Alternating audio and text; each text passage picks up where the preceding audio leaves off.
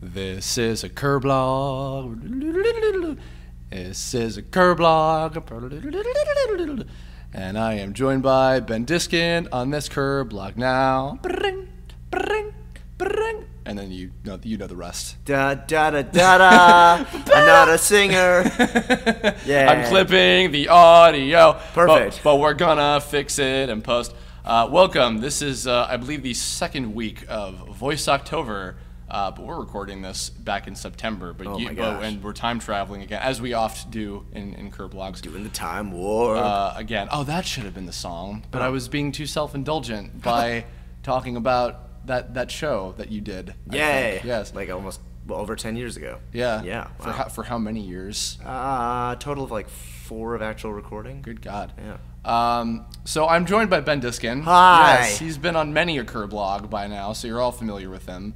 But I decided to do, well, tell them who you are anyway, just because. Oh, let's not do this, shall we? Come on. I'm a martial artist, and I'm really nice. Ha, then. Yeah.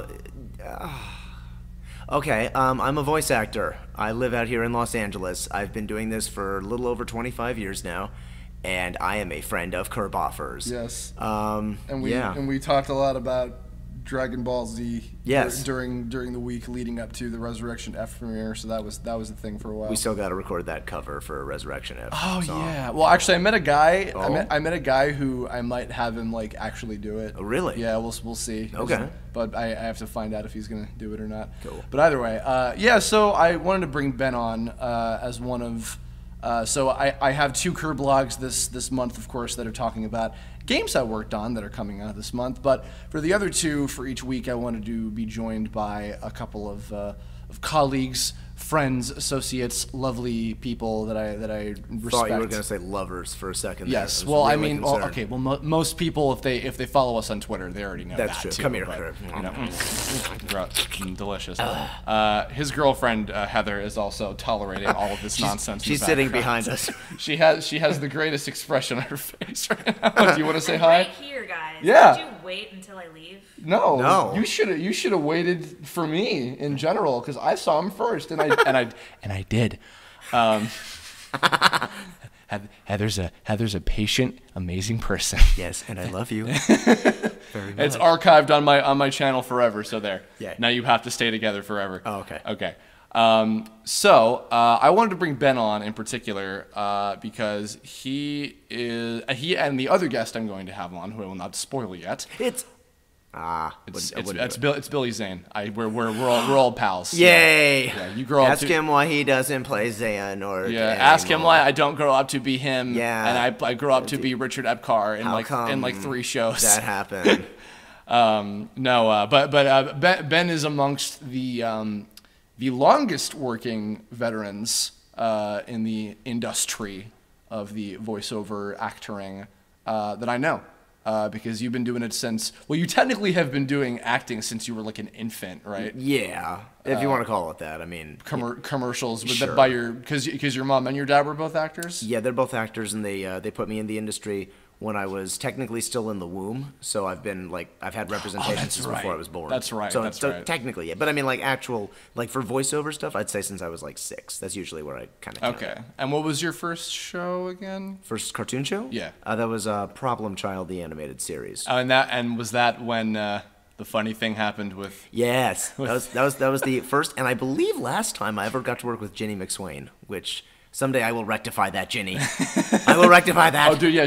Well, by the time that this is going on my channel, I'll be taking a workshop with her. Ooh. And we'll totally be best buds, and I'll have been in all of the shows that she ever works on. She'll have retroactively put me in Gravity Falls, which is probably finished recording by this point. Yes. So Ginny's a pal, and she's totally listening to this right now. Of course. Such an asshole. But yeah, no. Funny story about Kindergarten Cop. No, that was the first movie you did. That was the no. Yes. Was no. It? Yeah, I'm gonna say yes. Problem Child, though, is what I meant to say. Oh yes. Yeah. So that you worked on that. Yeah. And you were a young chitlin. Yeah. And you had to be angry. Yeah. And that's right. I had to be angry in one of these episodes. It was something like how dare you was the line. It was something like that. And I was like, picked on by bullies or yeah. something. And I was like, how dare you? And Jenny's like, no, Ben, you have to say it angrily. Oh, okay. How dare you? And she's like, no, Ben, angrily. These guys are mean to you. Get angry. I'm like, okay, how dare you? And she's like, no, you have to get angry. You have to get angry. And my mom is back there like trying not to like cry from laughter because she's watching Ginny like freaking get pissed off, trying to get me to get pissed off. The good news is now I'm very good at getting angry. So, yes. Well, yeah. I mean, with Kids Next Door, I mean, I was within earshot. No, I was sitting next to you. When we were at was it? No, not Almacon. Crap. No, AX. No. Shit. Wait. Kanji. I'm an Kanji. idiot. Oh, sorry, guys. Anime kanji. Okay. Sorry, Jeremiah and all you guys. I'm an asshole. No, anime kanji. At that anime kanji. You'll just like edit it later. Perfect. When we were doing the autograph session and people asked you to do number 1, you screamed at the top of your lungs, Kids Next Door Battle Stations, yes. louder than I swear I think I'd ever heard you do in any actual episode of that show. No, everything was that loud. That was the show that like everybody affectionately refers to as Blood Throat. Yeah. Because everybody would leave just with like sore throats because every line was like bigger, louder. Well, Jess Harnell was even telling the story. I think he did. We still don't even know who he played, but he was apparently in an episode. Yeah. And was complaining about how literally, I mean, like for good reason, more or less, about how like everything he had to shout, and I'm like, Jesus Christ, this poor guy. Yep. But that said, I loved that show, and Yeah. I actually went back and Liz and I, who has been actually, you might have broken her record for how many Kirblogs. You might have technically been in more than her by this point. Oh my God. Well, she's gonna be doing one with me in November, so we'll see. Okay. But either way, but she and I, we marathoned like 4 seasons worth of that show. I think, long time. Wow. And then later, on my own, I watched the Operation Zero movie. Yeah. But so we're just kind of. I mean, we did a podcast interview right around when I first met you. Mm-hmm. You know what? Actually, a lot of people have been genuinely curious. I don't think we told this story because we did an interview on Wachow many years ago when that was a thing. But before that, I don't know, because I don't think during that interview we told this story. People have actually asked how we met. It's kind of funny. Well, we met at this cute little cafe, Yes, and I saw him from across the room, and I was like, I just have to talk to him. He was smitten. Yeah.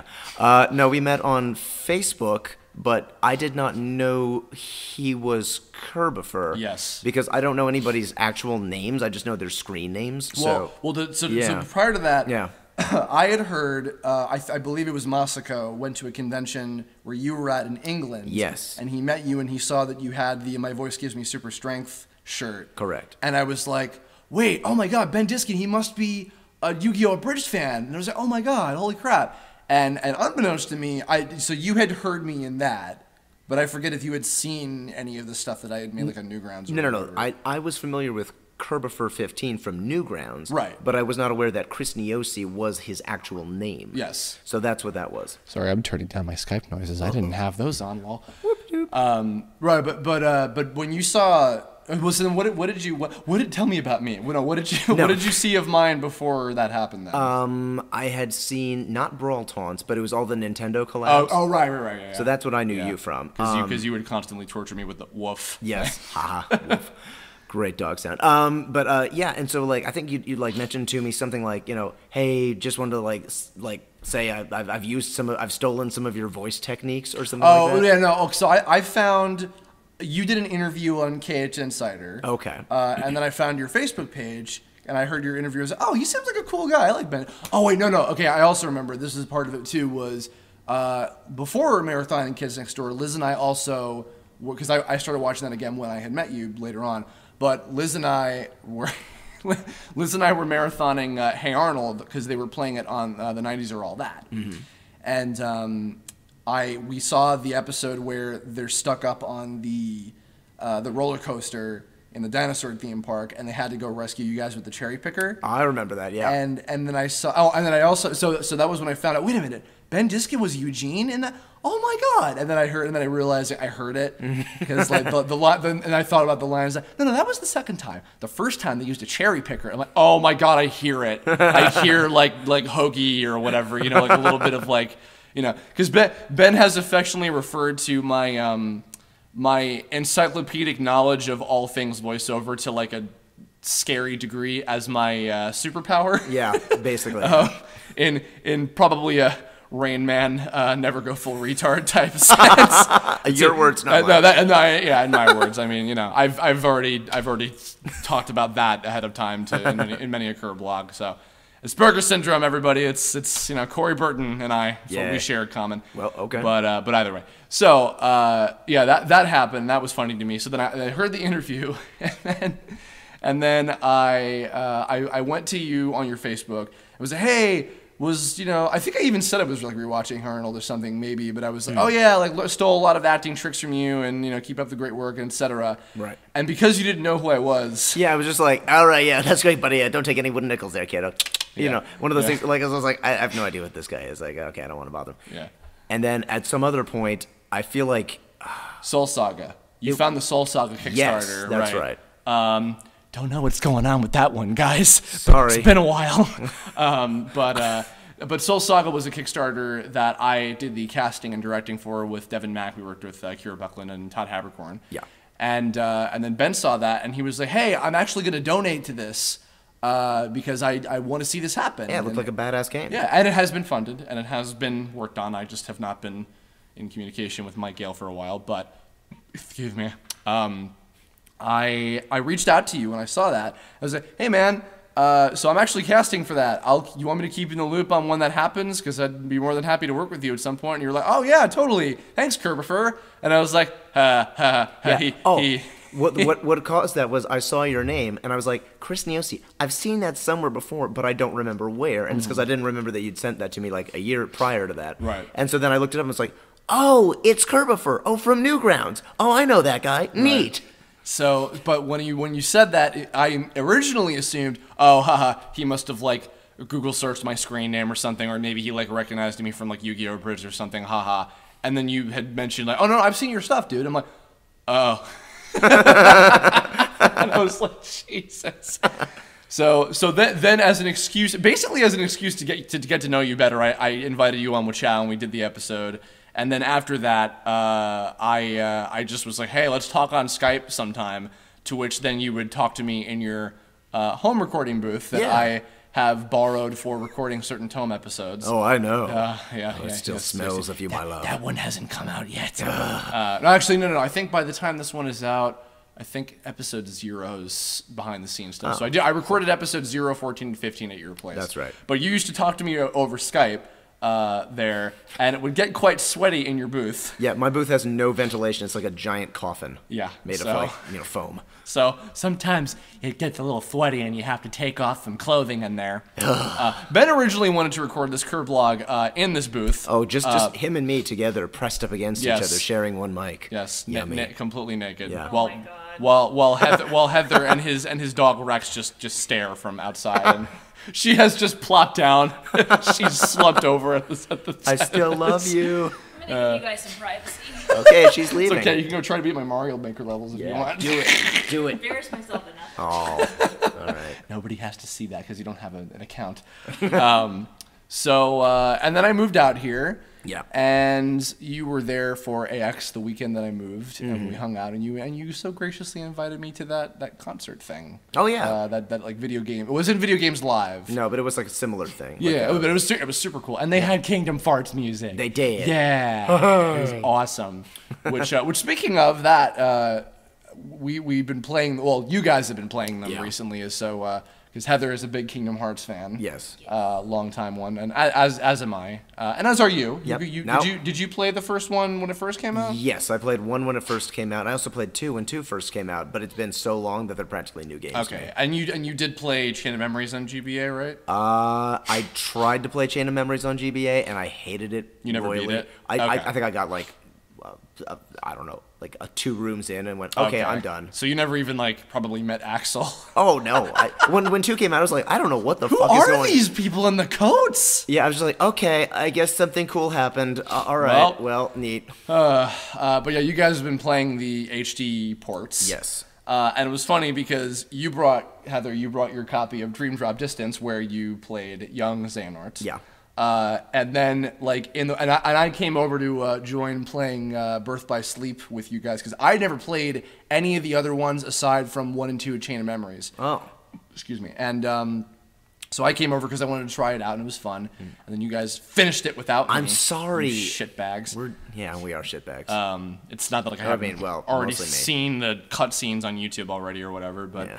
It's not the same. but yeah, it was cool. And then so now you're mostly caught up. And then this week, 2.8, the final prologue chapter or whatever it is was announced. Great.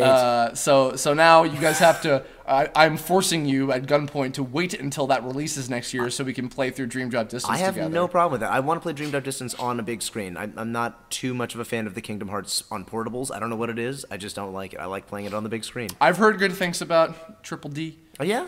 Okay. They're apparently integrating a lot of things from that into the engine of Kingdom Hearts 3, even though it was a 3DS tile. Cool. So that's gonna be fun, and I'm looking forward to it because for those of you who have not played it, or if you're not familiar with the whole mythos of Kingdom Hearts in general. Mine is the one that fucks everything up. Yeah, basically. Well, because there's time travel, and Yeah. also as you described on that interview for KH Insider, you had no idea what the hell you were saying. Yeah. For any of For your any of my lines, I have no like that's one of those times where I'm like, oh guys, if you like Kingdom Hearts Dream Drop Distance and you liked my part in it, thank you so much.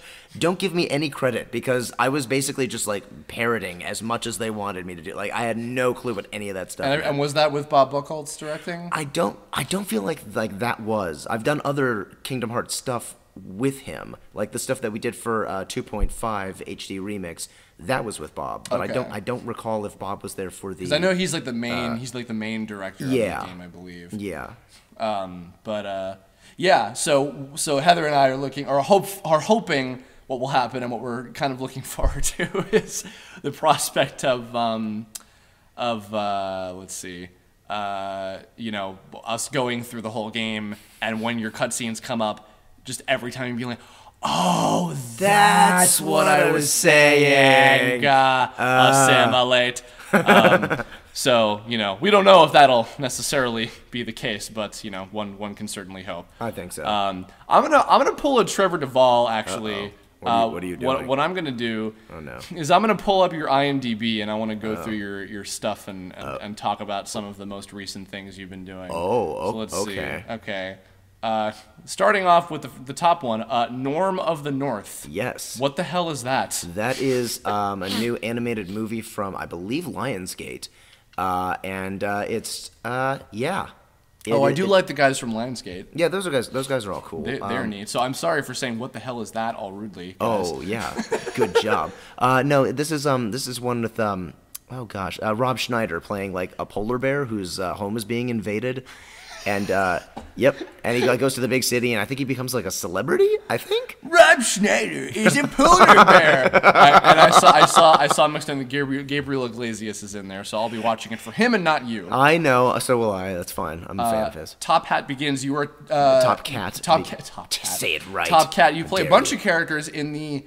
I believe produced for the Spanish-speaking world, right? Yes, that's correct. Top Cat animated movies, which have some really beautiful animation from the trailers I've seen. But you're in that with, I think, a couple of your Kids Next Door cast members, if I'm remembering right. I believe so. Jason is in there. I think Jason is still in this. Let's see. Yeah, he is in. Chris Edgerly's in it. Oh gosh, He's funny. He's awesome. David Boat's in it. Fellow organization member. Yes. Plenty of awesome guys. Oh, GK Bose. Yay. She's cool too. Yeah, those are neat. I saw that and I was like, oh, I didn't know Ben was in that. There's so much shit that I just like don't ever know that you're even in the first place. Oh, there's stuff that I don't even know I'm in. You don't even remember. I get high a lot. I'm just kidding. I don't. Yeah, totally. I'm a druggie. That's me. Yeah, man, that's you, Mr. Nice Guy. You were in the Mad Max video game. Yeah, I got to play one of these scavengers. No, I don't think that's right. The War Boys. Oh, yeah. Sweet, cool. So I was one of the guys that one. Oh my god. Chris Zimmerman still apologizes to me for that session because that was 2 hours of some of the most gut-wrenching screaming I've ever done. That's gonna put like Call of Duty to shame. It does. Even. Oh, listen, the Call of Duty gets like a bad rap because it used to be like that game where it was like, oh, dude, they're gonna ruin your voice. But like now, Call of Duty is kind of like, okay, we're only gonna do like one take of each line, and unless we really need another one, we'll have another one. But otherwise, save your voice, take a break. This one was just like, nope, at the hour and a half mark. And keep in mind, guys, I love yelling. I'm a big yeller. When it comes to like video games, he's an old yeller. I'm an old yeller. Woof, woof. But yeah, yeah, I like yelling at the top of my lungs, and this was at the hour and a half mark. I was ready to just die. I could not handle this anymore. But it was like, 30 more minutes, and yeah, it felt like I'd coughed up acid for about 3 hours after that, just pure pain. But it was worth it because the performance actually turned out pretty darn good. So I liked it. Well, awesome. Yeah. I will have to go look up some scenes with you in it. Tome, Terrain of Magical Expertise. What the fuck is that? Oh, I'm gonna unzip my sweater. I hope no one minds. Oh, that's hot. To rub my nipples in happiness. Oh, just because it's hot in here. Yeah. Because you're here. Oh. Hulk and the Agents of Smash. I think this was just starting when we interviewed you on Chow, actually. I believe so. That sounds right. Yeah, I think you were like beginning to record it, but you play Scar. Yes. Who is a major character. Yay. Scar fun. Scar is stupid and big, and Ben like playing him. 52 episodes you did in Yeah. that series, yeah. Mm-hmm. So, and I guess kind of following on that too, you also play in that current Marvel animated universe, you're Spider-Ham. I'm Spider-Ham. I'm Blood Spider. I'm somebody who I don't think I can mention because I don't think the episode is aired yet, but he's a bad guy. Okay. Yay. Cool. Yeah. Fun. That's a cool one. And you get to do all those ensemble with a bunch of a bunch of really funny, talented people who are all awesome. And you have worked with Seth Green. Sometimes is in on. I think sometimes the final episode he was there. Okay. And he's a busy man. He's a Seth Green is a really nice guy, but he is a busy fucker. Yeah. That dude is everywhere. So like, I don't blame him for not like sticking around for 4 hours. I wonder if he records ensemble with Turtles. Actually, I don't know. I'd be surprised. That would be cool. Baron Underwear, a TV movie. Yeah, that was a short for Amazon. Okay. Do you think anybody's finding any of this shit interesting? I'm finding. I'm just talking about whatever. Okay. So I mean, hey. I I'm stealing Trevor Duvall's voice print method of doing shit. So I'm going to just do it that way. Sorry, Trevor. And pretend that I'm your intrepid host, Trevor Duvall. That was a better Trevor than me. Oh. He's actually. Currently in the Marvel animated universe, also as Yes, he's now Rocket Raccoon, which is amazing. Oh, I met him. Oh, did you get to meet him? I did. I bumped into him at Bang Zoom. Okay. I said hi pretty briefly, but he's a nice guy. You hadn't met him before? No. Okay. Cool. Did he like know of you or No. like know anything? Of course not. Did he think you were just like some kid like Probably. That's fine. I don't care. I mean, he's been actually. I think you have technically been working in this industry longer than he has even. That's the weird thing is that I'm really not that old, but because I've been doing it since I was a kid, technically I've been doing it longer than some of the bigger guys. Well, he was in one the of like the industry. but that's the other crazy thing is you grew up with his stuff because he was in every Ocean Grew dubbed anime in existence back in the day. So, Lord of Magna, Made in Heaven. Yes. RPG game, I assume. You are correct. Because it sounds like one. It sure is. Digimon Fusion, which we did a whole Kirblog about. Yes, so we won't do that again. Except I'll make you do Cutemon again because I want it. Oh, sure, at 10:50 at night. Yeah. Sure, okay, Yeah. It'd be like the clip that they happen to have of you on Behind the Voice Actors. That one, I hate that clip so much because I was like sick when I did that, so it's like, oh guys, how's it going? and it's still adorable, and I just squeeze his head off. Oh, nice. You hear that, BTVA? Replace that clip with something else. Do it. Fix it, or I'll come over there and kick your Kick your Yeah, I can't say that word. It's bad. It's naughty. It's bad. Yeah. It's really bad. Stop the Galactic Kids Next Door Part 1. Oh, that's... I don't know why that's on IMDb. Let's skip that one. Here's one that's near and dear to my heart. Sick Bricks. Oh, yes. Yes. So you do both the web series Yes. And the video game. Yes, correct. Which I got to work on as many characters. And actually, you play certain characters that I did in the game. That's right. In the web series, and you did completely different voices for them. Yeah, like one of them is like a mouse that's like Batman, but it's like Batman. Yeah, what's his name? Night Rat. Night Rat. That's right. Like they had me for like the shorts do like this like Oh God, what's the dude's name? Latest Batman movie. Oh, Christian Bale. Thank you. Yeah, I figured that's what they had you do. Yeah, like that, like that kind of thing. And then I guess for like the video game, they're like, oh, that would be terrible. Don't do that. Well, no, it wasn't even that. I don't even think I tried. I think I just played him straight. Like if Batman were like 14 and I were to do him somehow, because I didn't even attempt to imitate like Kevin Conroy or anybody. And then I also did Bucky Blastov, who I have a little toy of over there. Oh, that's cool. But you played him, I think, with like a lisp or something, because he was like a little chipmunk guy. Oh, I don't know if I actually No, played him. you definitely did Oh, I him, because did? yeah, there's one of him up there somewhere. But, okay. But you don't remember because you do so much shit. For that show, I mean, like, because it's me and Robbie Damon. By the way, behind the voice actors, it's not James Arnold Yes, Taylor. I corrected them on that already. So Okay, hopefully good. by the time this comes out, maybe they'll have changed that. Yeah, I'm just hoping. but yeah, it's just me and Robbie doing basically every single character except for the women. Okay. Yeah, so yeah. Star Wars Rebels, you were in an episode. Yep. That's pretty cool. That's fun. Till Morning's Lights, which did Christina V Yep. direct that, right? Yep. Was that for Way Forward, I think? That's correct. Okay, awesome. As Elijah Yes. would. I would. Sonic Boom, Rise of Lyric. Yeah. Quincy. That is my crowning achievement. Yes. Yeah. Yes. which- Nice, kitty. I guess. Do you want to reveal where you got that from? Yeah. I think they wanted like a Don Knotts thing, but I just really started. I tried to do that. I'm not very good at impressions. I think I wound up doing a terrible impression of Team 4 Star's Krillin. And I just, Landy Patoris. Oh, hey guys. Yeah, Oh, exactly. Oh, Yeah. jeez. Stealth mode. Don't film me now. yeah. So thanks, Team 4 Star. Yay. Yes. We'll get you in DBZ Abridged at some point. Just give it time. Call of Duty Advanced Warfare as the illustrious character of additional voices. Yep. I got to go in there and yell as a soldier. He shows up a lot in like a lot of different things. Yeah, that he's dude's it's a very very iconic character. Oh yeah. Sunset Overdrive. This is one that I'm very happy about.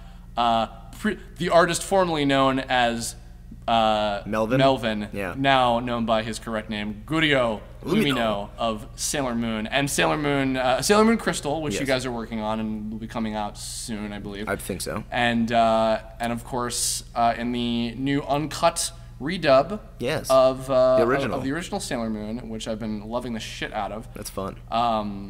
And he cracks my shit up. Good. Like he I'm glad. genuinely makes me laugh. I'm really glad that they let me improv with that guy. Yeah, Because I'm kind of surprised that they do. You and Danielle Nicole on not Molly. Yes, yeah, Naru. yes. Naru Osaka. You two are adorable. Yeah. Have you done any new episodes with him? I mean, it's not really a spoiler because people know what the episodes are. But Not for a long while. what was the most recent one? The most recent one I think you did was the one with the relationship contest or something, Yes. right? Okay. Yeah, they're trying to like show their love for each other in like Yeah. a weird, not like the newlywed type thing, but like with like Relationship action. contest, Yeah. and I think and Neptune and Uranus just like fucking completely obliterate everybody because Yep. they're perfect. Kingdom Hearts HD 2.5 remix, young Xehanort. How do you say that? Xehanort. I'm pretty sure it's pronounced like Hanor. Xehanort. Yeah. Um, Rune Factory 4, where I was a Shota. Yeah, sorry, I'm just being an asshole. where I was a little kid. Kiel. Yeah, named Keel. I'm gonna who's like, kill you. Yeah, Star Wars: The Clone Wars. did a bunch of stuff. I was your mostly guys? Whack 47, who was like an android. Oh, it was a pit droid, I cool. should say specifically. Oh, here's one that makes me smile. Yeah. The Alpha and Omega post the original one. Yes. You voice matched Justin Long. Right, and by on- voice on match, 3. I just talk like me. And apparently, I sound like Justin Long. I don't know. Hey, I don't know. I'll take it. It's You know, easy. It's fun. Here's a new one, El Noah Zero. The one Yes. just came out over here. Yes, I play the dude who dies. Oh. I play the guy who dies in a fire. Wow, way to just spoil that one. It's fine. It's like Right. it's backstory for one of the characters of why he's all messed up. It's like his friend died, and it's revealed pretty early on. Fair enough, but Okay. still, God. Sheesh. Maybe I wanted to watch it. Maybe I wanted to get attached to your character and then cry over him. You wouldn't. My character dies in like one episode. Wow, you're just a massive dickhole, I know, aren't you? yeah. Team Hot Wheels, the origin of awesome as Brandon. Brandon. Yeah. That's that's like the most normal name we've seen so far. Yeah. He's a nice guy. I would hope so. Yeah. Wild Star. I as was the Orin Male. and Creature. Yes, that's I like did. the TF2 kind of fantasy type of game, right? I think. Yes, that's correct. Tenkai Knights Toxa. Yes. I watched like a fair amount of that show for a while, like 13 episodes worth or so. Yeah. and you were funny. It's a fun show. Yeah, he was I the liked green it. guy. Oh, sad story. We went to Spin Masters, which is the headquarters of where they create these Spin Masters. They create the Sick Bricks and Tenkai Knight's toys. Yeah. And they had like a giant foam like Tenkai Knight's shield. It was right? so cool looking, and we like made it to the car. We got it in safely. I was gonna hang. And it was that. raining. Yeah, and we didn't made get it. damaged. Yeah. Guys. Me and Ben and Xander Mobus and Edward Bosco all went there. Yeah. And you got like the standees as well, I think, right? Yes, yeah, like the big like poster cutout guys. Yeah. Of some of the for Sick Bricks. But like, yeah, the shield guys was like I think about 4 feet tall, and even was maybe about like a foot and a half deep, and it was like a detailed Valorn shield made out of foam, cut to match and painted really Cool well. as shit, It was yeah. awesome. So they said like, dude, we're gonna like throw this out because we kind of need to get rid of some stuff. Do you want it? I'm like, hell's yeah. So I bring it home. We took so much care to get it. Nice hairy chest, by the way. Thank you. He really did open his sweatshirt. Anyway, yeah, we took careful. We got it into the car. Everything was fine. Got it home. I'm bringing it in the parking lot. I'm holding it in front of me. I tripped over one of those stupid parking space things that like stops the wheels of your car. Fell and landed on it and broke into a million pieces. That's such a like sitcom moment. It really that was, happened. and it was just, you God could even almighty. hear like that. Oh no! And like the audience going, like canned laughter crap. I'm sorry. Yeah. I'll have to make you a giant life-size foam oddball someday to Yes. make up for it. At- And then, yeah, make it out of like a beanbag chair with just Yes. like his head sticking out of it. yeah, and shove it up your butt. Perfect. In oddball style. This is a cool one. Kill a Kill. Yay. As Takaharu Fukuroda for one thing from the first episode, the little boxer kid who That's was right. hilarious, and Kaneo Takarada, who I was quite surprised and happy that they kind of took a little bit of, I guess, a risk on doing something very different with him. Yeah. He talks, I guess, kind of like a pimp more or less, Mm-hmm. and because I think they were from Osaka. Yes, right? that's correct. And generally, I've found in other anime dubs, when they're characters with an Osakan dialect, they tend to give them either like a Southern accent or Right. like a New York accent or something kind of along those lines. Yeah. And so they kind of went that route with you, and yeah, he was pretty nice. He was nice. Mm-hmm. He had that nice grill going on in his teeth. Yeah, that was one of those things where like Alex Von David, who is the voice director and also the script adapter, was basically like, okay, he has a grill, he wears fur, he acts like a pimp, and he flails money all over the place. Can we just write him as a pimp? And he basically just got the okay, and he was like, Aniplex was like, yeah, do it. and he was like, oh, Do it. okay. So, all right. And so he kept like checking stuff like, you're sure this is okay? And they're like, yeah, that's funny, do it. Didn't he have like a line that a lot of people ask you to do? I think at cons. Usually I'll get somebody saying like, hey, ask if you can like whop it out or something like that, because there was like a meme going on for a while with Takarada as like a Cockney guy. So yeah, it's yeah. Oh. Shut your mouth and look at my ward. It was fun. There you go. There's the thing that he never said in the show. And he does, that's not even what he sounds like. Nope.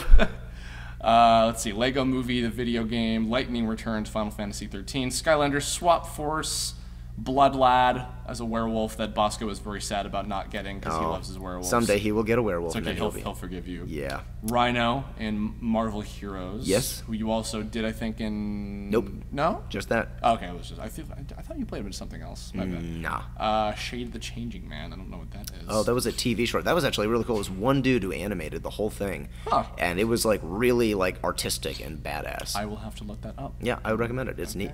Naruto Shippuden. Oh yes, one of the Like- many Naruto games. I think there's like 25 by this point. Well, just the series in general, but you play Sai Yes. as your main character of a few. Yes. Tell us a little bit about how just filled with personality Sai is. Sai is basically he has no emotions because they've been sort of beaten out of him, but the best way of describing him, and I swear I don't mean this to be offensive, I know somebody's going to get mad at me, but I swear I'm not, is that he's basically autistic.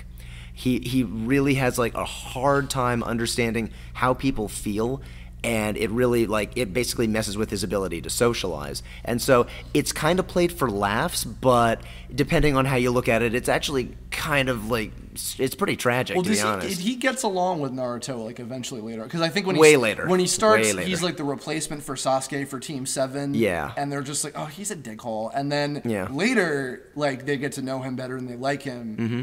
And I mean, I don't think I've ever talked about this on a Kirblog before. I've always kind of had this theory. This is kind of going off topic a little bit, but I've always kind of had this theory that a lot of this is, again, speaking, I made the retard comment earlier. This is speaking as someone who is technically autistic, guys. I've always kind of had this theory that a lot of the main characters from many shonen anime, I think I just told you this recently, have a lot of signs of being autistic. Because you think about, like, Goku, Luffy, Naruto, a lot of them, they're very, like, fixated on, like, whatever it is that they're, like, their eye on the prize, and, like, they're completely infallible as to whatever it is that they're obsessed with and what their goal is. And, they can be a little socially unacceptable sometimes, and they can be a little annoying to people, and, like, the people berate them for doing irresponsible, stupid things, So, and even Naruto, for, like, he's just so obsessed with, like, I want to be the Hokage, I want to get Sasuke back, I want Sakura to notice me, I want this, and I'm going to do it, so there, and I'm crazy and zany and ridiculous. It's like, I don't know, I don't know if that's, it's probably not intended, but I think that's like if you could interpret it that way, it's kind of like, oh, that's like a little bit of like a possible extra layer of depth behind them. Sure. And Sai being like, sure, I don't agree with that, but okay.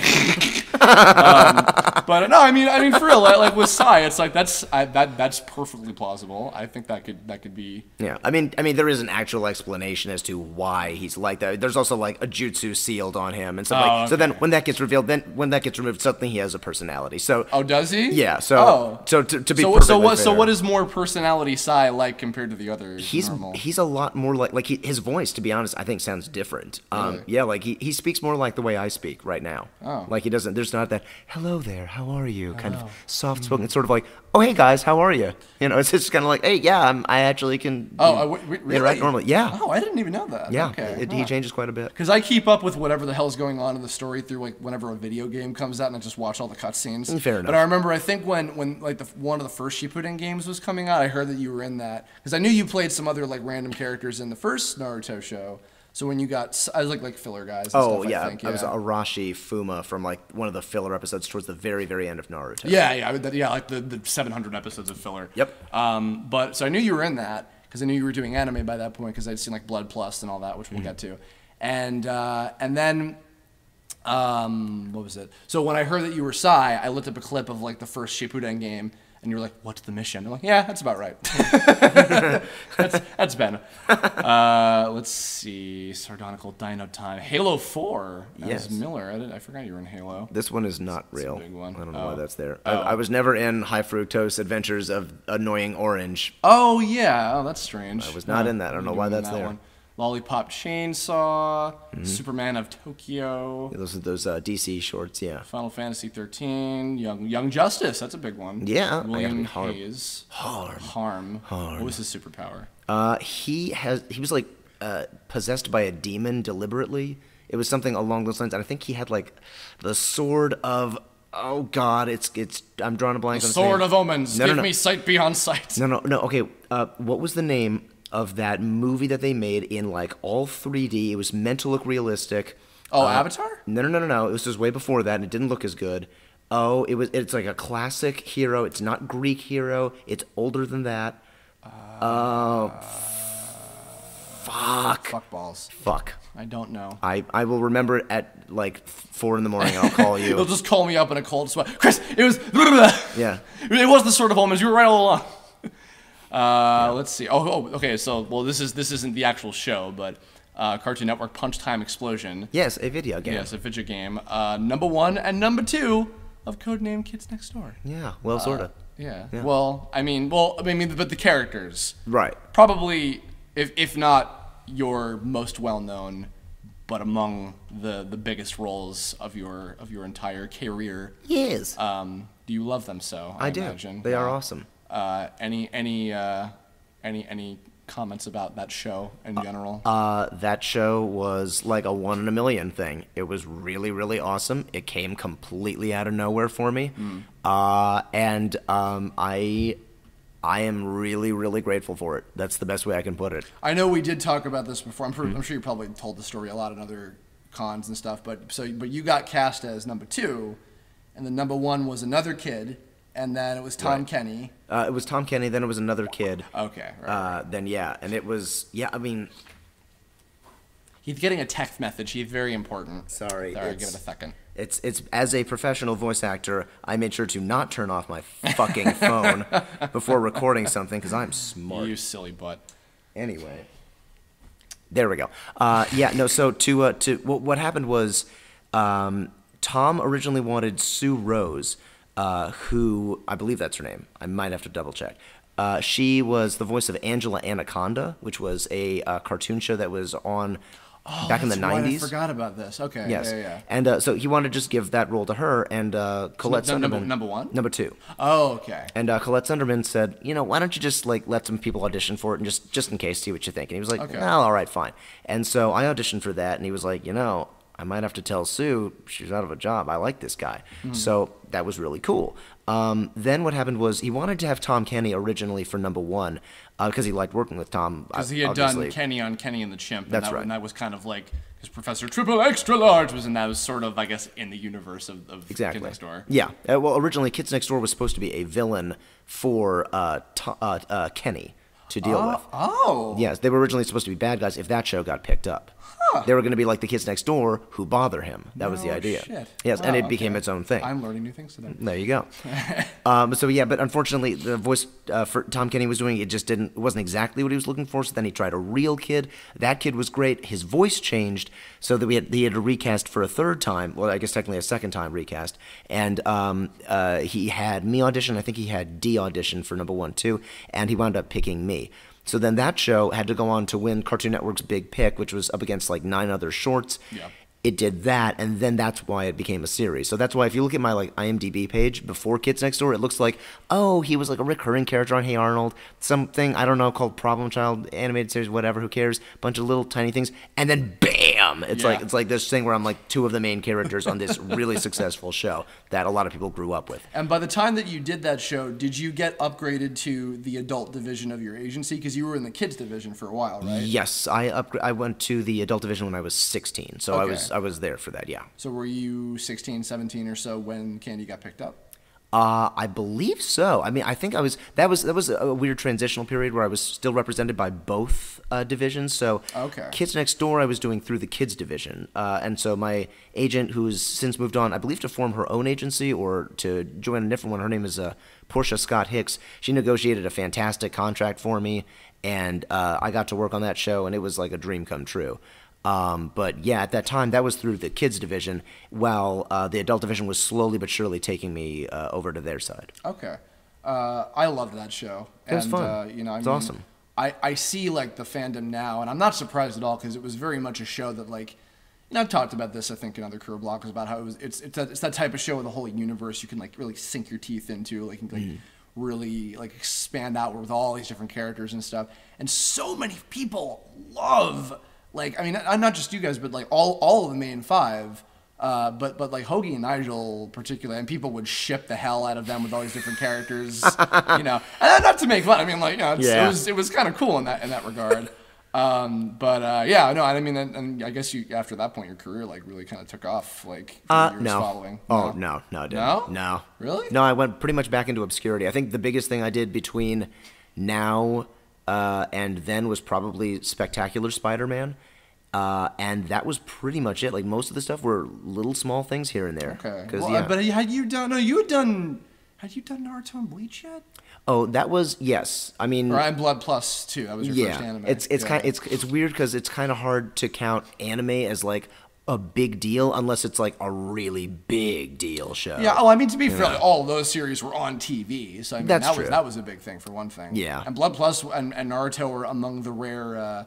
Some people know this. They were among the rare dubs that are union. Yeah. Because that doesn't happen too much these days. Nope, sadly not. So that's why you don't hear guys like Crispin Freeman and Steve Bloom in very many anime anymore, is because they're union only. Yep. Well, on that note, Spectacular Spider-Man, which I need to watch. You really do. It's been fun. saying that for ages. It's but 26 episodes. You can marathon that shit. Absolutely. Oh, yeah. But Eddie Brock, Venom, huge deal. Yeah. And I remember looking up an interview of you at like Comic-Con or something. Oh, where I was just like, oh my god, Comic-Con. No, you were just like, you just looked so like uncomfortable. Like, I don't know what to say. Yeah, I'm playing Eddie Brock, and I'm really excited about it. And also, I don't want to be here. What? Wait, which one was this? No, not like you didn't want to be there, but it was very adorable. You looked very just like nervous of like, I don't. Was I wearing like a striped shirt? Yes, I think like so. light blue. Yeah, it was or like something? somebody with like one of those like block microphones to show what they were from. Yeah. You just looked very like, yeah, I'm really excited and I'm nervous. Kind of. I was very nervous. I didn't dislike it, but I was definitely nervous. Yeah. Yeah, no, you weren't. No, sorry. I didn't. When I say I don't want to be here, like, no, this sucks. I'm too good for this shit. It was just you just looked very like. That was deer caught in headlights. Yeah. Let's see. But no, I do need to watch that show for sure at some point. Blood Plus, Kai, which I recognized you right away as because I was like, oh, that sounds like number one. It's just my voice. Yeah. It's just me talking. This fun. My favorite all-time role. Oh. Han from 2 whole beautiful episodes of Avatar: The Last Airbender, the Yay. season 1 2-parter finale. Did it. Yes, Sokka. I booked that job because I mispronounced Sokka's name. It's spelled Sokka. And I was like, oh, like Japanese, Sokka. Oh, so I'll call him Sokka. Sokka. Yeah, and it was like, nope. Apparently it's pronounced Sokka. And so they just thought it was funny that I kept butchering his name, and that's why they hired me. Man. Oh, Lord. And that was that your first and so far only time working with Andrea Romano? I believe so. I don't think I've worked with her since. Was I'm that not sure. was that cool as shit? Yeah, it was fun. I'm assuming you must have known about like her reputation by that point. I'd auditioned for her a lot at that point, so like I'd known she's done like tons of stuff. Did she like recognize you when you came in? I don't think she did. Okay. No. Well, either way, That's cool. I'm sure you were a joy. Being a douchebag. For Yeah, all 2 of those totally. episodes. This is a good one. Rogue Galaxy. Yeah. Jupus Tuki McGannell. Yes. That was. Can you share the story behind this one? I don't think the man in question's ever going to hear this, so I think you're pretty safe. So this is one of those things where when the director is really on top of things, everything goes swimmingly. For this one, I don't know if they did this deliberately or not, but they did not take into account the way the other characters were going to be played. So everybody in like the main cast, I'm one of the playable characters that you find later on in the game to join your party, but everybody else is playing it pretty darn straight. So it's just sort of like, okay guys, we got to invade that castle. Are you guys ready? I am ready, my This liege. was one of those rare like Japanese games that actually had like cartoon actors in it. Yeah. I think like Scott Menville and a bunch of people were in it. It was Will Friedle was the main character in that. Oh shit! Wow. Yeah. Okay. So it was great, and so they're all playing it like super, realistic. We're gonna go in there. We're gonna get it. What do you think, Jubas? Let's go in there and kick their fucking asses! Yeah! And that's and so it's like this massively jarring performance difference between us. To this day, like I played the game and I was like, oh my god, I am the cheesiest character in this. Man. Wow. But it was still fun. So I can't really make fun of it too would much. you like to share what you derived that voice from? Oh. Because I don't think he's ever going to hear that. Okay. So. I think he'd be flattered if he found out. If Okay. anything. Hopefully, if you're listening, I'm sorry. So you guys maybe are familiar with a little company called 4Kids. They made a dub of One Piece. Yes, back in this would have been 2005 when that was right in the depths of that. Yeah. So the character description for this character was that he's kind of over the top and kind of annoying. And I thought of Usopp from that and just did an impression of that, and that's how I got Jason it. Griffiths. Oh, Yeah. hey everybody! Triple exploding stars. That's the one. And yeah. so you had seen enough to just even know of that by that point. Yep. So what does it say that you were not on Naruto or Bleach yet, but you had seen enough of One Piece on that dub? You had to have gotten up on Saturday morning to see that. Yep. And did an imitation of it for a fucking audition. Yep. That really says something. It really says something about how amazing One Piece is. Even though you were like, oh, this shit was stupid at the time. Well, yeah. Someday I'll get him to watch it, guys. Oh, you never know. Give me time. Let's see, Ratchet and Clank. Drake and Josh? Yeah, I was on Drake and Josh. Live action. Yeah. No shit. Yeah. As a mean teacher. No. That's the episode title. Oh. Yeah, no. Like a student. Yeah, I was a student. My character was like joining a cult. The plot was Josh finds a shirt that he claims is lucky, and he goes around saying, no, it's a lucky shirt. And Drake's like, dude, no, bullshit, it's not lucky. And everywhere he goes, something great happens. So I say to him, like, hey, so my family's joining a cult, and I'm not allowed to have any earthly possessions, so here's all my video games. It's really going to suck when I have to get my head shaved. And, like, that's what it was. I need to look this episode up after we're done recording. Yay. Also, you were teen number 2 in the Fat Albert movie with Kenan Thompson? Yeah, that takes place within the animated world of Fat Albert, as well as the real world. I was in the animated world as bully teens. So that was just voiceover. But I do still have a sweatshirt that says Fat Albert 2004. Drake. Well, Drake and Josh, funnily enough, is you are you're working with Drake. Yeah, on Spider-Man all the time, as well as another thing possibly that I don't think he's known for yet. Yeah. Yes. And what the hell else? But have you met Josh Peck? Well, I mean, on the set of Drake and Josh, yes, very briefly. Was he cool? Yeah, that dude was a playa. Really? That dude, and this was back when he was like chubby. Yeah. He was like getting numbers like all the time on set.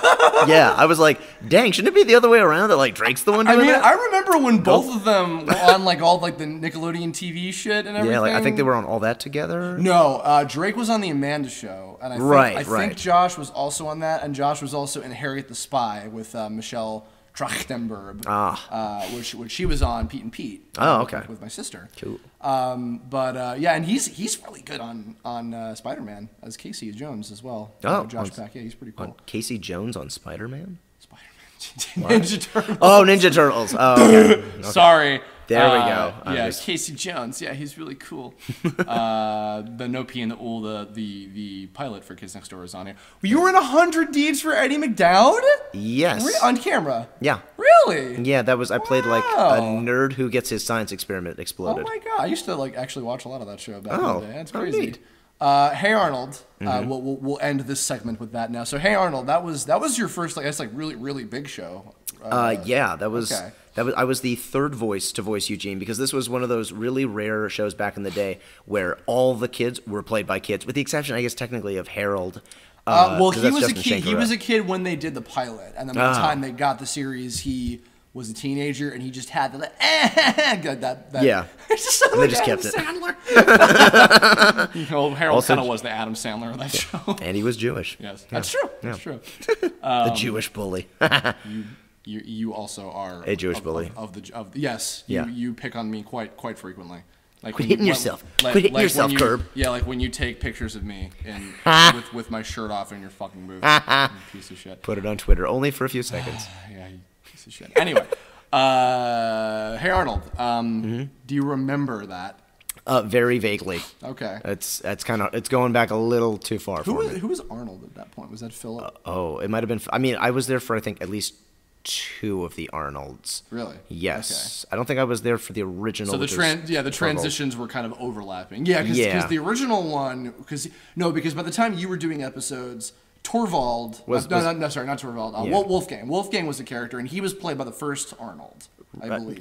No, Torvald. Second. I think Torvald was played by the original Arnold. Was he? I think so. Wait, Torvald was the nice big guy. No, he was the bully. No, not the bully. No, Torvald started as a bully, and then he became a good guy. Oh, okay. But then Wolfgang was one of the previous Arnolds, and then Philip was doing it, and then you were I thought you were the second one. No, the second one was actually Jared Lennon, who was the kid who played my best friend in a movie called Just Like Dad.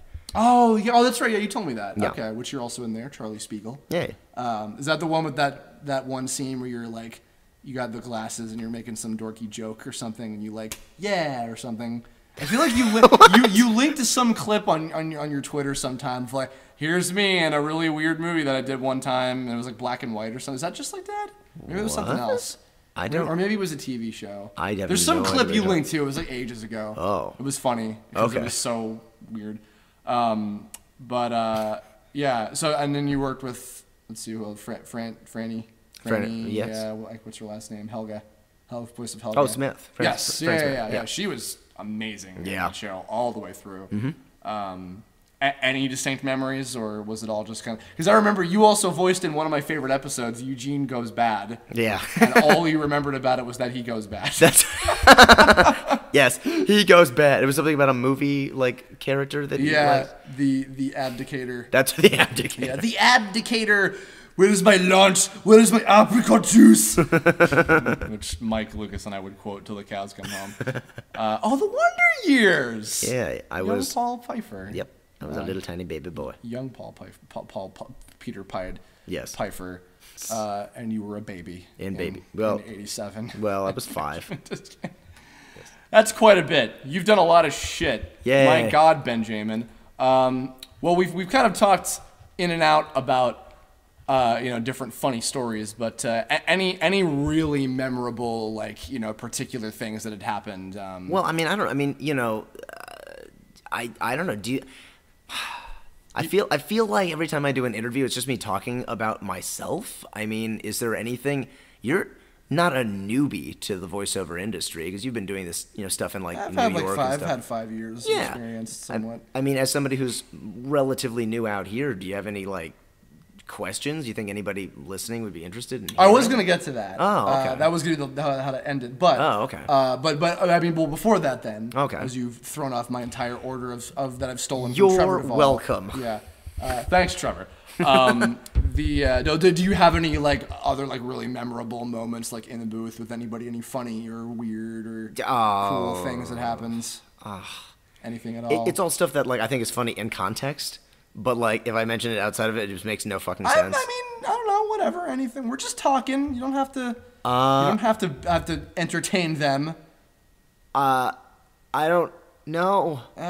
No. I just do it and then I forget because I don't give a shit about anything I do. That's not true. I just don't pay attention to know. like any of the funny booth antics. No, actually, to speak seriously, you really do like get pretty invested in like most of the stuff that you do. Yeah. I mean, I'm not like absolutely everything, but like when you get something cool, you're really like, oh, this is awesome. Yeah. Shit, Yeah. Well, then I guess on that note, any other particular maybe like obscure favorites? Actually, one that you tell me about a lot, if I'll feed you an answer. Okay. Devil Survivor. Oh, You yeah. talk a lot about that game. Oh, I loved that game. That was so much fucking fun. That was so it's Devil Survivor 2 Record Breaker. Okay. For the 3DS, which is an enhanced port of Devil Survivor 2 for the DS. And it's basically the enhancements are essentially a fully rewritten or at least largely rewritten script and voice acting. And that was just a blast. The entire experience was just, it was basically, because it's me, the character, essentially. I play a dude who's like totally out of his element in what is essentially a monster apocalypse taking place in Japan, where like the reality as we know it is basically being destroyed. And it's just me like losing my shit all the time and like trying to like hit on women and failing miserably. And it's just fun. It was just a really, really fun experience. It was like, what I liked about it the most, straight up, was like the writing. Yeah. I felt like every line of dialogue, I was like, oh, I can just sink my teeth into this. Was it like Yu Yu Hakusho levels of like, this is so fucking like memorable and cool and snappy kind of thing? Yeah. That's like what Yu Yu Hakusho is to me, is like, there's so much, like, just the dialogue of that show is so like, Yeah. But because I think also, did they just put out a new one? I think. Of Yu Yu Hakusho? No, of Devil Survivor. Oh, Or like, was a new one coming out, I think, or something like that? Not that I know of. Or is the one that you're talking about, was that the newest one? Maybe I'm confusing That it. probably was the newest one. Okay. Yeah. Well, how long ago was that? Was it because that was Cup of Tea, I think, right? Yeah, I think it was 2 years ago, I think. Yeah. Okay. So that's, yeah. Cup of Tea, where they do many, many lovely, lovely video games. Yes, they're awesome. Was that Patrick Seitz or Wendy Yep, Lee? that was Patrick Seitz. Yeah. Fantastic And director. He is okay. There are engineers out there that have like just big long lists of out of context Patrick Seitz direction, because in context it makes sense, but like out of it's like okay, I really, really want to feel like a burning vagina when you say this. It's stuff like that. You're just like out of context. You're just like, what? I want to hear, because Patrick, I mean, if those of you guys aren't familiar with him, he's got like one of those like lowest in imagination, like, hey guys, Patrick Sides, how are you? It's good to meet you. Burning vagina. Yeah, and he'll say stuff like that, and you'll get it in context, because what he means is, like, for instance, maybe it's like, say, like a really, really angry woman or something like that. It's like, your girlfriend is right over there, for Christ's sake. it's not. He doesn't look at Heather and tell her that. I want to feel the heat coming off of your vagina. No, but yeah, your burning vagina, Ben. The That's one right. that you have. I do have one. That I pork you in. Yes, that Right, one. Yes. Got it. Thank Yes, you. Yes. It's tight and ready for you anytime. Only on Kirblog, everybody. Da, da, da, You can't da, get da, this da. shit on Kingdom Hearts Insider or Watch Out. Yeah, so that's gross. But yeah, no, it was just a really, all of his direction is like that, except in context it makes total sense, but out of context it's just like the weirdest shit. So he's a fantastic director to work with. Wait, weren't they also playing gross out of context clips of like Eden Regal, who was like playing opposite to you as a character? No, they were playing like all of the disgusting things that I would say about her character to her. No, wait. Was it Eden? No, it wasn't me. Yeah, it was Eden. I think you told me about that. No, I think Eden overheard some of them, because I don't think it was her character. But like, no, my character is in love with a character called Io, who is basically like this very chestically well endowed, shall we say? I'm sure that's a word, chestically. Character. Chesticles, that's a regular show word. Sure. And she's she has a personality too, but like she's like a very, very hot anime girl. And so my character is just smitten with her, and so I'm just constantly saying disgusting things. Like every time they're like, "Okay, we want to set a level. Ben, just like say something as Daichi." Immediately the first thing that comes out of my mouth is just something gross like, "Oh, Io. Oh, I just want to wear your pussy like a gas mask. Oh, just huff your queefs, hold it like a bong hit. Oh, Io, just nasty, vile things like you that." Get all the material for your fucking oddball. Oh yeah, it's very easy to come out with all that stuff for oddball, because it's like, what did I say? Is I think Daichi? you just literally said like the most disgusting thing that's ever been heard on a Kirblog in Yes, existence. I get a gold star. Man, yeah, Liz is really gonna have to top you on that one. Oh, if boy. I get her in the next one. Take. I'm sorry. What? You are patient, by the way. I think we've been going at this for like an hour or Christ more. Almighty. The nightmares need to start. Yeah, really. That'll be the type of enemy in Kingdom Hearts 3 is nightmares. Yes. Yeah. No, the buttless. The buttless. That's what we described it like. The unbirthed. Ew. That's what I thought the unbirthed were. The unbirthed. Oh my god. I mean, I guess they kind of Just are. a fetus rolling around like oh. Placenta attack! Vanitas is like, yes, they are all my placentas that came out of me. I produced them forever, and Ventus is like, gross! Jesus. Ew! Dude, you were a part of me? Yes, I am the placenta that came out of you, Ventus. Kingdom Hearts 3 gets really fucking deep, guys. Oh, God. Oh, man. I'm gonna have to put a not safe for anything notice on this fucking episode. Okay. I don't even want to know what you're gonna draw for this. So yes, please give me some advice as a relatively. You've already given me a lot of advice. Okay. No, actually, you know what? To give real credit to Ben, actually, and the other guest who I'll be bringing on this month as well. Ben has been one of the biggest supporters and like really big helps in like me learning a lot more about like, because like, you know, okay, I sound like an asshole, I don't care.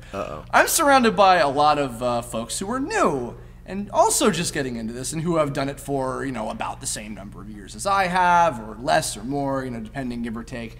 And Ben has been doing this for so fucking long, and he's seen it all, and he's been in the deepest, you know, shit of all this. And it's funny, too, because without going into too many of the details, we're in kind of an interesting turning point for the voiceover world right now, especially with video games. A lot of you might have seen some articles that have been coming out about some stuff kind of negotiating with that. Maybe things will even be different by the time this comes out. Who knows? You never know. Yeah, but Ben really has been like a great perspective for me to, you know, because there's only so much you can do. I do so much research and learn all this shit, but there's only so much you can learn unless you've like really done it yourself. And Ben has had so many experiences doing like virtually every kind of voiceover. I mean, you've done almost every. I have not done book on tape. Okay, Yeah. Well, that's more of a New York thing. That's true. They do that here. But Yeah. I mean, they do it everywhere, but like it's in New York, it's a much bigger thing like, in general. But yeah. So I don't know. I mean, any general words of advice, maybe things that most people don't often say or often hear that you think is important? I mean, not in like any order of importance, but like, okay, so, there have been times when I've heard, I won't mention names, of course, but like people have said things along the lines of, hi, I'm really socially handicapped. I'm not very good at talking to people, but I like cartoons. I think I should do voiceover. And it's one of those things I hear and I'm like, ooh, gosh, I don't want to say anything mean to this person, but it's one of those things of like, you really need to reconsider. This is the acting industry. There are essentially 3 things that are required to help you become a success, especially in voiceover. The first thing is talent. You have to be a good actor. The second thing is personality. And the third thing is luck. Yep. Basically, if you've got the first 2, you can pretty much make your own luck.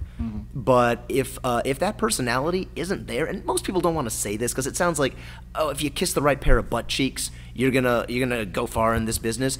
That's not really the case. It's just that what people think of you does matter. Yeah, if they think that you're just like this really creepy weirdo person who just like they just feel like this awful presence from you, you probably shouldn't be trying to do voiceover because it's gonna like hurt you. And I mean, there are shy people in this Shy business. is fine. Sure, and also there are assholes. Yes. Who work. Yes. But yeah. Yeah, but also those assholes are very talented usually. Yeah. And that's usually how they come about that. But the trouble is this. When you are a bad person, personality-wise, like if you're a jerk, if you're an asshole, if you're weird, etc. Gets around. Sure. It gets around, and on top of that, eventually, for every person who's like that, who's like really talented but has a bad personality, there's like about 20 people waiting in the shadows to be the next you, who are like, hey, I'm a nice guy, and I'm just as talented as that asshole. And I sound or can do all the things that they can do. Exactly. So why are you hiring that guy? And people go, oh, that's a good point. And they wind up not hiring that person anymore. I've had cases like that, like because I like for Cryamore, which we're both working on. I think actually, yeah, I haven't even announced that, but I'll say like Ben is part of the cast of Cryamore. We'll announce who he's playing later on. Yay. Yeah, I mean like. When I worked on Cryamore, there were hundreds, I believe, of people, like at least 800 different actors I auditioned, and there were some people that I didn't give the sides to because it's like, well, I also have so-and-so can do everything that such and such can do, but better, and they're not a dickhole. Right. So I think I'm just gonna go with them, and I think I can live with that because I'm gonna get that option from them anyway. Yeah. So you know. Yeah, I mean, like I would say. It's mostly talent that determines whether or not you're gonna go far. But if you've got a bad personality, don't try to do it because you're really gonna hurt yourself in the long run. But I would say if you're somebody who's new, there are what I consider to be different levels, and I don't mean necessarily levels of like importance or value or anything like that, but in terms of like what is considered professional and high end versus amateur. Sure. So like I would say like level 0 is probably like you're one of those guys who he's really funny and friendly and he's like the life of the party and he entertains people by doing funny voices or impressions and all your friends think that you're really funny and they're constantly telling you how great your voices are. That's cool and there's nothing wrong with being that person. But to go, hey, I should be a voice actor and then move to LA, that might be moving too fast. Yeah. So it's always a good idea to go, okay, let me take this step by step. You always want to be like the big fish in a small pond, so to speak. So you never want to go, oh, I can do some voices. Like, the classic thing is, hey, I'm good at doing impressions. Hey, I'm good at doing voices. Hey, I've been told I have a really good speaking voice. Should I be a voice actor? And it's kind of like the response is, hey, I've got a really nice paintbrush. Should I be a painter? Yeah. Like, it doesn't really necessarily translate over. You know what I mean? It's that kind of thing of like, okay, that's great. That's a good thing to have, but you want to make sure that this is really something you want to do. For sure. Because at some point, it's going to involve a very large life change for you in all likeliness. Yeah. Basically, it goes from you're that guy who entertains people with voices, to maybe you try to do some stuff by yourself on YouTube, to maybe you go on a place like Voice Acting Alliance and you try to do some stuff for free. Or like, you know, the old-fashioned way of just doing theater or radio. And, Sure. you know, studying that traditional way. Seeing all that stuff, but I'm talking specifically voiceover stuff. Sure. And then if that works out, cool. Maybe you wind up going on like voices.com and doing some radio commercials and stuff like that, building up your talent pool, building up your contacts. And then, usually, for most people, it's going to involve a move. Because I would say the entry level for like animation for most places is anime. Yeah. And anime is something that really can't be done from home, Yeah. at least not professionally. Like fan dub stuff, sure, but a professional studio is going to go, yeah, we're going to have this dubbed by like Funimation in Texas. We're going to have this dubbed by like NYAV Post. We're going to have this dubbed by Bang Zoom, Studiopolis, and these are big facilities that exist in New York.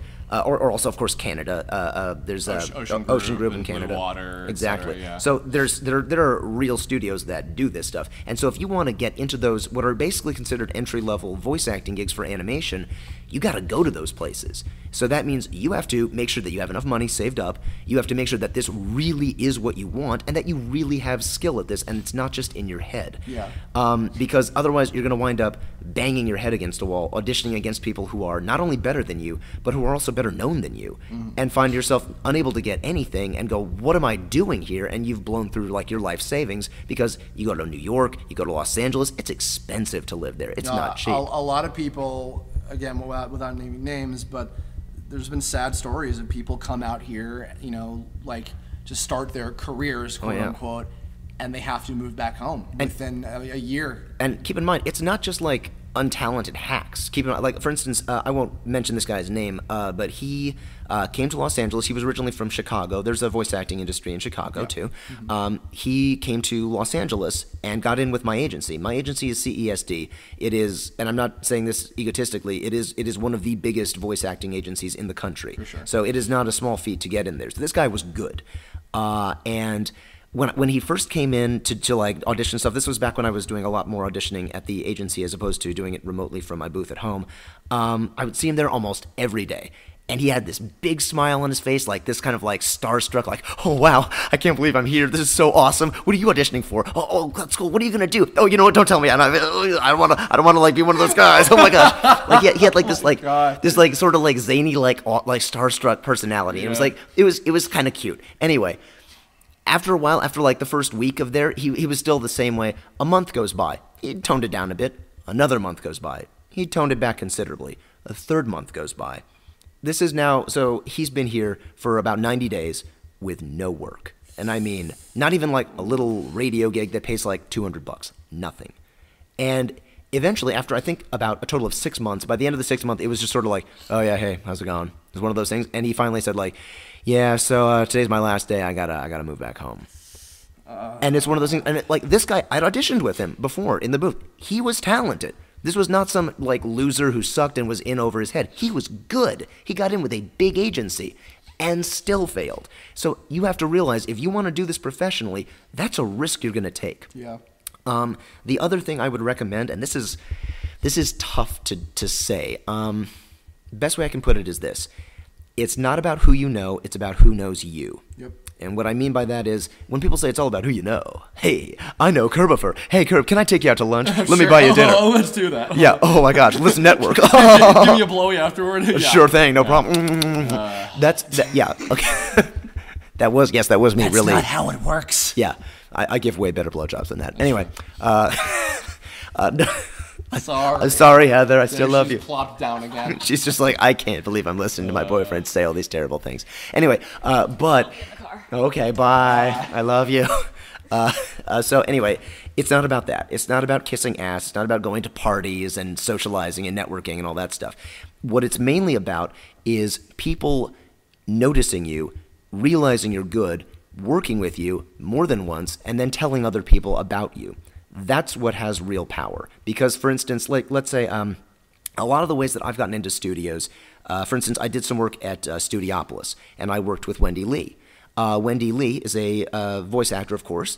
She's been doing this for a long time. She's excellent. She's also a voice director. So she wound up casting a video game over at this place that I'd never heard of called Cup of Tea. where they do tons of video games. And I was like, okay, cool. Yeah, sweet. I had no idea how to even, get in there. I'd never even heard of the place. But I got to audition for some stuff there, and I wound up working on a game.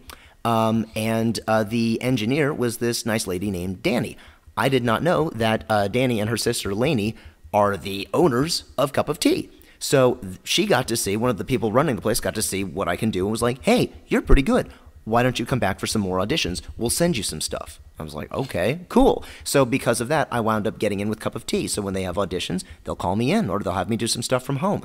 And so that's sort of how I wind up building like a repertoire of different people, is like people working in different places. They know me. I don't go to anybody. I don't hobnob with anybody. I don't kiss a bunch of butt. I'm not good at that, to be perfectly honest. My but you do, socializing is terrible. To be fair, you do also, like, you make a lot of personal connections with people at different places.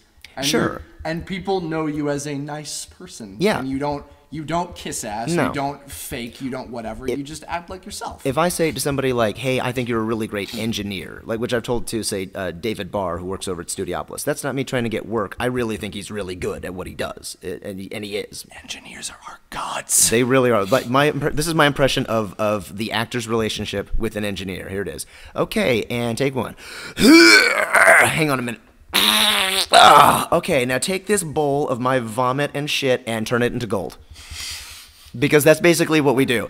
It's like we'll do some like god awful take, and they'll just go, hang on a minute, and they'll work some sort of technical miracle, and it like magically fits into place, and it's amazing. Yep. So like much respect to like engineers, especially the good ones. And engineer director combos are like, oh yeah, fucking, they're like Christ allegory. Yeah, it's ridiculous. I've worked with Suzanne Goldish, who's the director of all of the Sailor Moon stuff, and she engineers while she directs. Mm-hmm. It's ridiculous. Yeah, a lot of people from back in New York like her. Yep. A lot of them do that as well. And yep. It's handy. It's very handy. It's very cool. Anyway, but my point is this. Seek a back door if you can. There is a front door to the voice acting industry, and let me explain what that is. That's where you go out, you move to a place where voiceover is very popular, very big, like Los Angeles, and you say, okay, I'm going to get like a dead-end job to help me pay for my room and board, so I'm going to be like, I'm going to bus tables at a restaurant that I don't like. In the meanwhile, I'm going to try to get this voice acting career off the ground. So you spend thousands of dollars to get a professionally made demo. Then you go to agencies and you go, hey, will you listen to it? And they go, no, not until you join the union. So then you try to do a whole bunch of, say, extra work on sets, which is very, very time consuming and brutal to join the union. Then it costs you about $3,000 to join the union. So you've now spent anywhere from like $5 to $6 grand just trying to get your career off the ground. After also hopefully saving up, enough to even move out here in the first place. Yes. Or anywhere like that. So that's rough. Expensive. So then you go to agencies, and let's say you submit yourself and say you get lucky and one of them picks you up. Fantastic. Which, by the way, and you can ask most people who are out here who are good how hard it is to get into an agency. Yep. It is fucking difficult. Yep. So you'll do that. Then you'll get submitted for auditions where you're competing up against the biggest names in the voiceover industry today.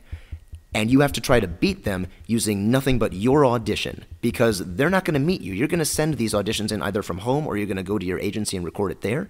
And that's it. So in other words, the director, the producers, they're probably not even going to see you. So they're going to listen to you, and they're going to go, that guy sounds good. Oh, but I also know, insert name of some massive voiceover talent here who can do something similar to that. I'll just hire that guy if I want that voice. So that's what you're up against. It's essentially like saying, hey, I want you to blow up this mountain, but instead of using these sticks of dynamite, I want you to use these firecrackers. It's fucking brutal.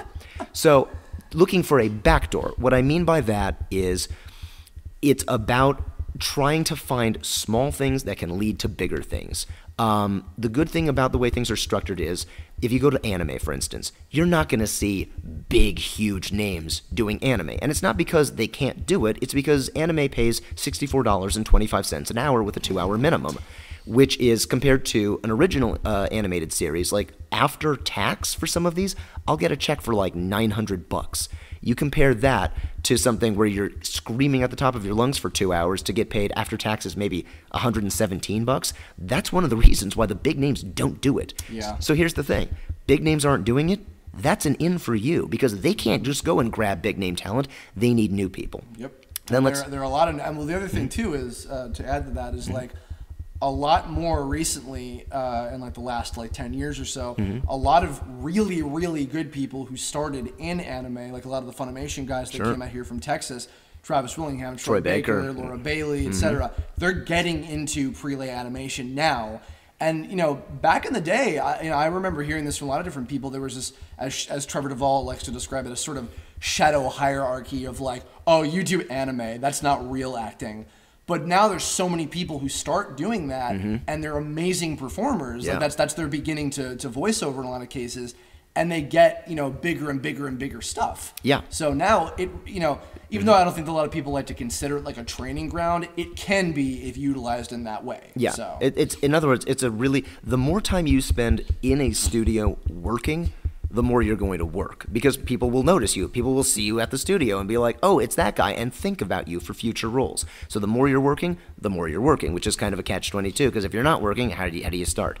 It's that kind of thing. So looking for those back doors is always your key. So small things like that. Let's say, for instance, let's say you move out to Los Angeles. You got no fucking connections. You don't know anybody out here. You just came out here with like a hope and a dream. Okay, there are options for you. You can more or less, essentially, technically, kinda, buy connections. And what I mean by that is, okay, let's say you want to get into anime. Go to Bang Zoom, okay? They have classes with Tony Oliver. If you're already good at doing dubbing, maybe you just practice at home all the time, you're naturally gifted at it, and you're a good actor, and you take his class, you're at Bang Zoom. You're at a professional recording facility. And a guy who directs shows is Real seeing shows. you and can be like, hey, casting director, mommy, Yes. this person who I just did a class with, and Tony's a guy who's very supportive of new people, Yes. particularly. Say, can we try this person out? You might get a shot. Yeah, Who knows? it might just be Walla. It might not be something huge, but again, it's an in. If you want to get into video games, right now, PCB is having a class. I think it's like 6 classes total, and it's for like, I think it's like $600. Yeah. So yeah, it's pricey to take these classes, but it's an in. You get to go. And completely worth it. Everybody's been saying great things about that one too. There you go. So you get to go not only learn something, which is always good, but you're getting to show what you can do in front of people who actually cast video games. For sure. So that sort of stuff, super helpful. So there are ways, but overall, going at it through the front door is a nightmare. It's doable. It's doable, but expect it to take years and years unless you just get stupid lucky. Yeah. And that's hard to do. So it's one of these, I mean, like, right now, for instance, I've been very fortunate to get back into Cartoon Network. I've gotten to do some episodes of regular show. I can't tell you who I play. I got to be in an episode of Uncle Grandpa, same thing. Can't tell you who I play. But it's this thing of the reason I got in is because I got to work with Chris Zimmerman, who's the casting director for regular show, and she basically just said, "Hey, why don't you come in? I'm gonna have you come in and do some stuff on regular show," because I worked with her on a little video game that I think is I think it's on Steam now. Anyway, but the point is, that's how I got in. Is like, it's not because I went to Cartoon Network and I banged on their door and said, "I am a voice actor, please hire me." I did Kids Next Door. Yeah, they don't really care about that stuff unless, because if you're not on their minds, you're not there and you're not working, and it's that kind of thing.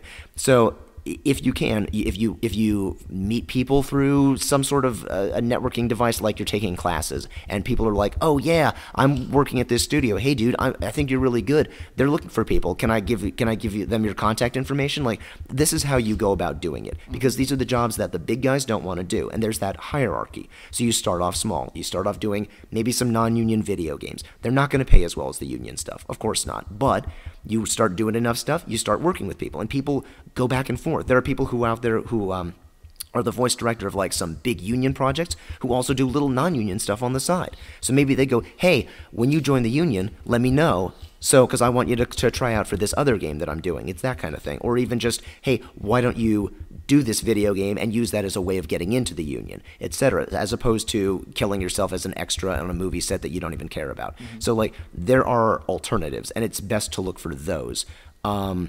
That's probably the best advice I can give, is make sure that you're at the level you need to be at to do these things, and never ever trust yourself. Until you reach a certain level of experience, don't ever say to yourself, "I'm good enough." Don't do that, because let other people tell you that you're good. Yeah. Especially people who are paying you. If it's somebody who's paying you who says, you're really good, that means something. Yes. If it's something you're doing something for free for somebody and they don't give a shit, probably not. If it's for your parents, if they're like, hey, you do funny voices, say something cute into a microphone. Oh, that's great. You're the best kid in the world. That's wonderful, but that doesn't mean crap unless it's coming from somebody who really knows what the hell they're talking about. Quite relevant to a recent Kirblog I did about knowing yourself, where you don't always get to necessarily determine if you're a good person or good at what you do. Other people often are. Yep. You don't get to decide that you're a hero, Tara. They do. Listen to those cheers. I'm Zach Fair. Sorry. Bringing it back. To wrap things up a little bit and to add on to it, my little 3 bits of advice in tandem with yours are your former Kids Next Door colleague, D. Baker, wrote a wonderful website called iwanttobeavoiceactor.com. Yep. I always immediately post that to somebody asking me when I get asked for advice very rarely, and I go, read everything on here. Yep. My usual follow-up to that is make sure you're doing this for the right reasons. By that I mean like make sure that like you really truly give a shit about acting. Yeah. And not like I want to be big at conventions. Yeah, like, I saw Vic Mignogna or whoever at a convention and talking about anime, and now I want to be a voice actor. It's like, no, you have to want to do acting. Yeah, I mean, basically, if you still want to be a voice actor after hearing me say about how ridiculously hard it can be to make it out here, you probably really do want to be a voice actor. Exactly. But like, I mean, my point of view is a little bit different from yours. I say I don't give a crap why somebody starts, because people who are like that, who really shouldn't be doing this, they will wind up getting weeded out very quickly. Fair enough. So I don't really care. And I feel like sometimes you start off doing something for the wrong reason and you wind up liking it for the right reason. So I don't really care why you do it, but I care. I want you to be morally sound because I am a hero of fucking justice. Thanks, Batman. But on a more realistic level, that's more, what that's was more the third personal thing? The third thing is very much in tandem with yours.